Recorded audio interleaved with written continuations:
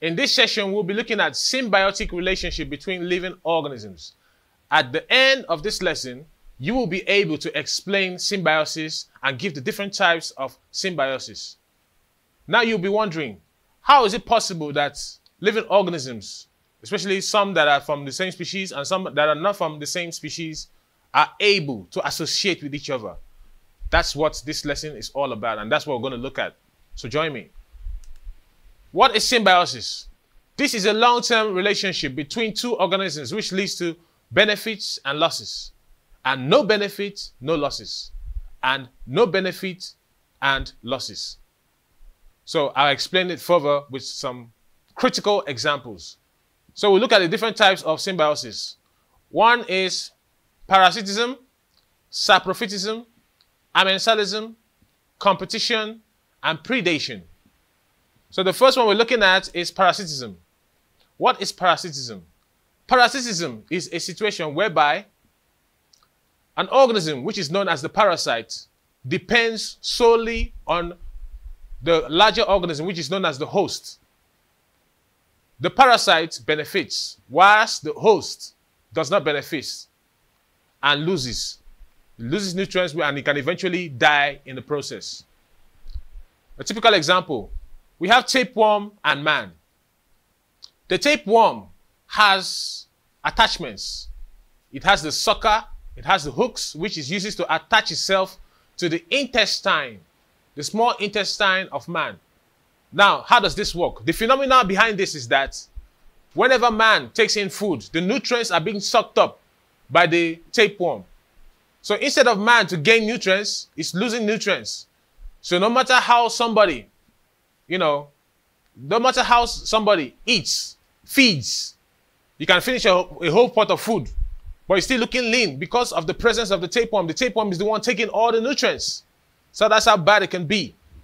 You get me? That is why WHO has advised that every individual should deworm themselves every 3 months. If I should ask some of you, when last did you deworm yourself? You cannot remember, some decades ago. You should please try and deworm yourself of these dangerous worms. Now, the tapeworm can be found in a cattle and it can also be found in pigs. So we have different types of tapeworm. We have Taenia solium that is found in pigs, and we have Taenia saginata that is found in cattle. And human beings consume both pigs and cattle.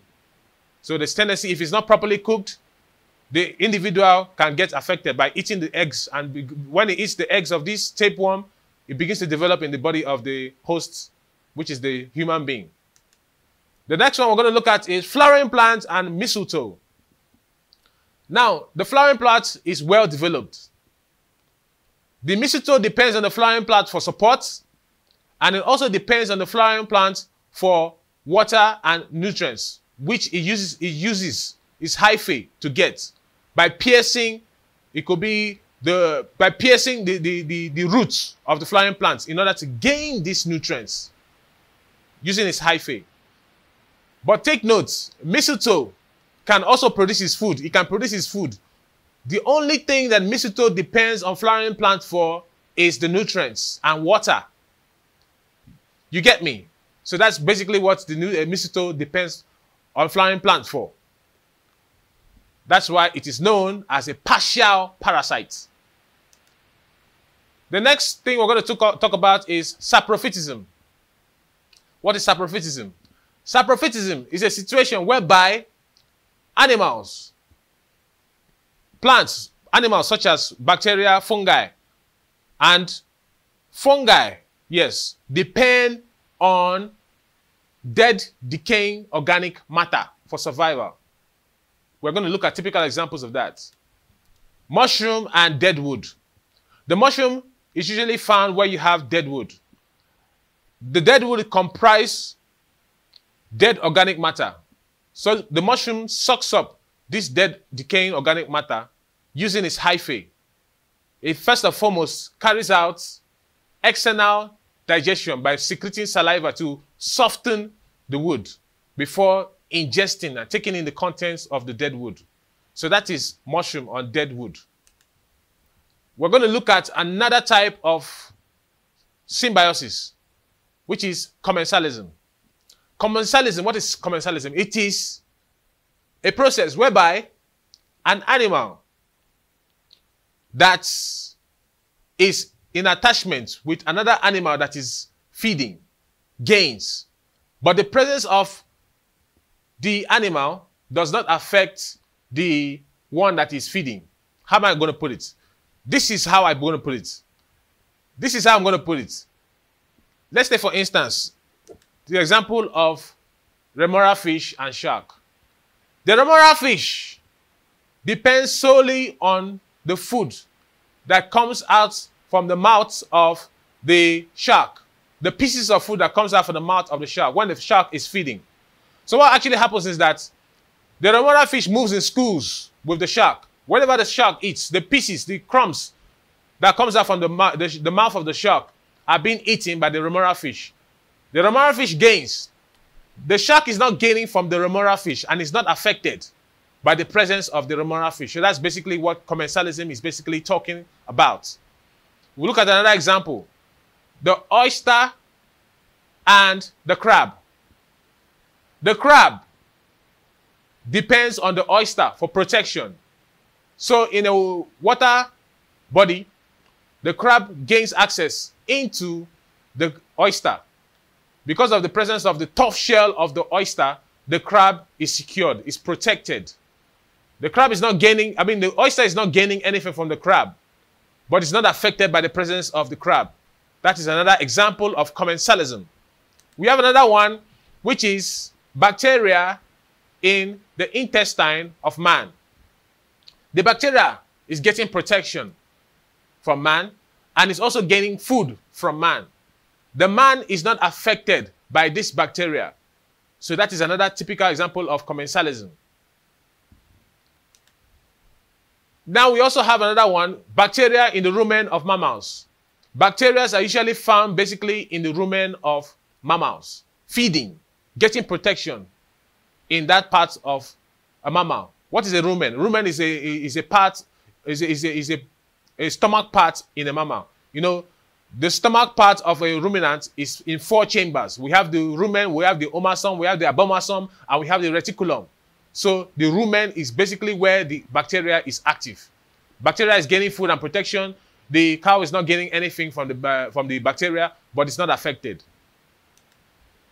Now, that is a very good relationship, isn't it? That is why some bacteria are not bad. You can see that we're not bad. We're not all bad.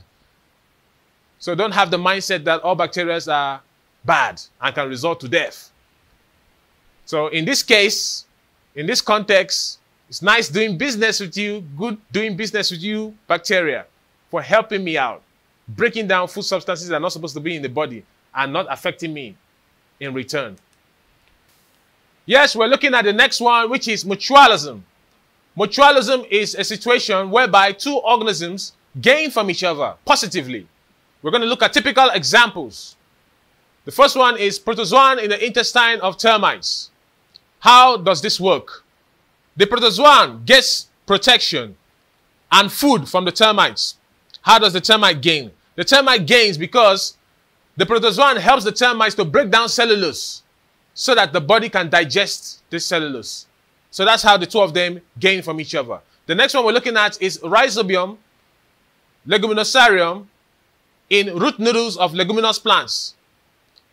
Now you see those bulging parts? Those are the noodles of leguminous plants. Bacteria, known as Rhizobium leguminosarium, brings in atmospheric nitrogen. It fuses atmospheric nitrogen into the root noodles of these leguminous plants. And once it fuses nitrogen into the root noodles of these leguminous plants, the leguminous plant is now able to produce protein because of the presence of nitrogen. You know, that plant is deficient of nitrogen. So with the presence of this bacteria, it helps to fuse in nitrogen into the plant. So that's how the leguminous plant gains. Then the Rhizobium leguminosarium, which is the bacteria, in return gains food, carbohydrates from the root noodles of these leguminous plants. So that's how 2 of them gain from each other. The next one we're looking at is lichen. Lichen is an association between fungi and algae. How does this work? The algae has food for the fungi. So the fungi depends on the algae for carbohydrates, food. Whereas the algae depends on the fungi. How does it do that? The fungi has a very long hyphae which it can use to penetrate the roots of soils, which the algae cannot. So once it does that, the algae supplies water and soil minerals to the algae. And in return, the fungi prevents the algae from drying up. So it also serves as a form of protection for the algae. So the algae gains two things: protection and soil nutrients and water. Whereas the fungi gains food from the algae. The next one we're looking at is mycorrhizae. This is an association between flowering plants and a fungi known as mushroom. Now, how does this work? The flowering plant has roots, but yes, it has roots, but it cannot penetrate deep down into the soil. But the hyphae of the mushroom can do that. So the flowering plant depends on the mushroom to get soil nutrients and water. Whereas the mushroom depends on the roots of the flowering plant to gain carbohydrates for its feeding. So that's how two of them gain from each other.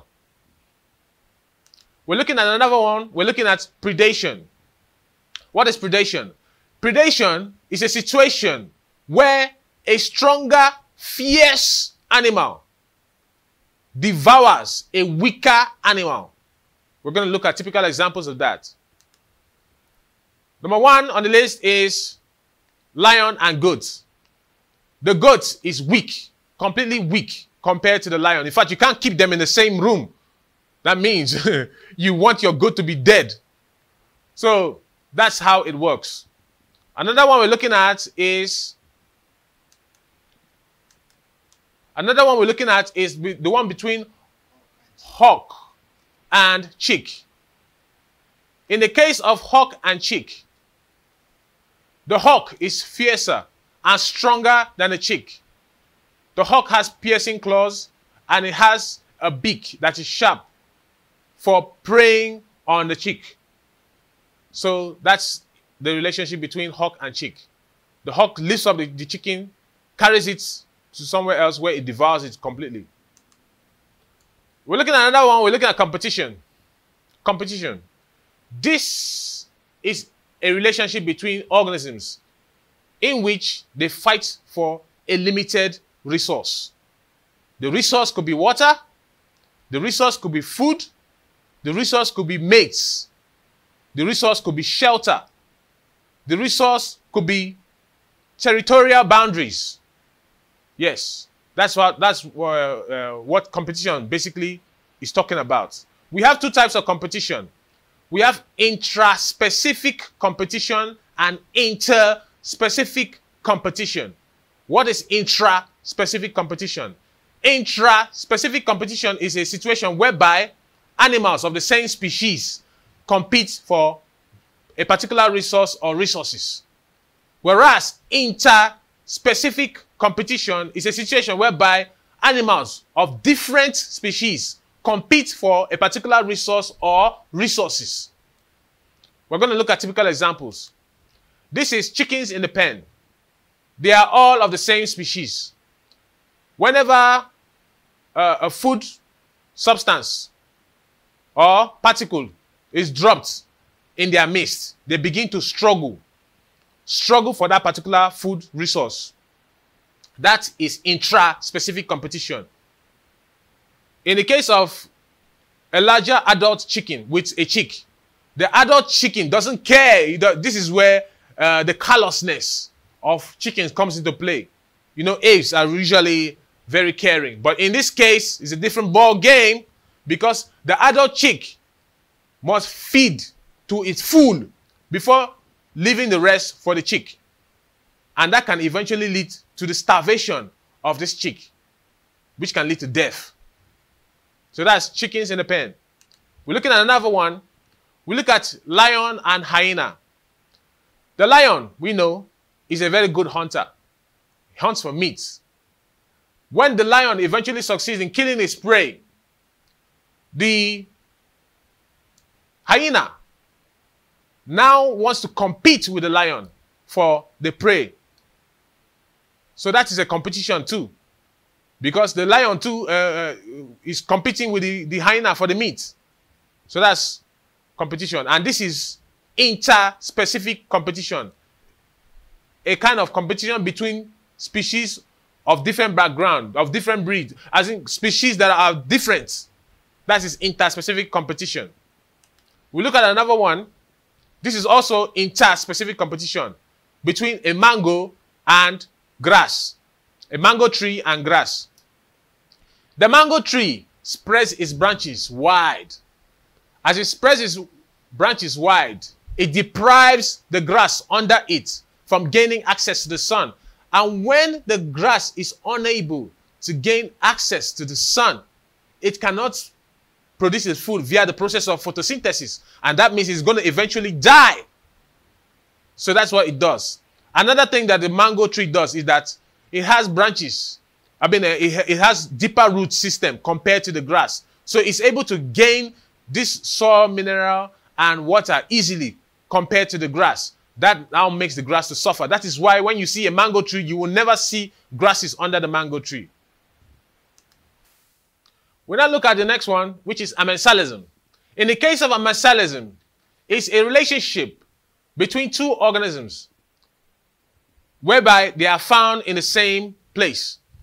But the presence of one is having a negative effect on the other. That means the two of them are not gaining from each other. But the presence of one is having a negative effect on the other. Typical example is between the penicillium and bacteria found on bread mold. In this case, the penicillium secretes penicillin, which kills the bacteria. Hence, the origin of penicillin, the drug penicillin. We have another example, walnut tree and flowering plants.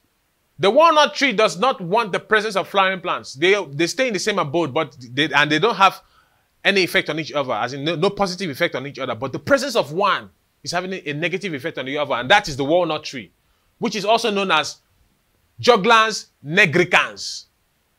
It secretes a poison from its roots, known as juglones, to the roots of the flowering plants. So, when this happens, the flowering plants begins to dry up, starting from the root upwards. That's a clear indication that it doesn't want its presence there at all. So, that is Commensalism. So far, we have looked at the various relationships between organisms. We have looked at the different types of symbiosis, and we have gone a long way to look at the typical examples of these associations. Symbiosis is basically talking about the relationship between organisms of the same species or different species. Either they are gaining, either they are not gaining, either the presence of one is having a negative effect on the other. That is what symbiosis is basically talking about. Join me as we go into the session of questions and answers.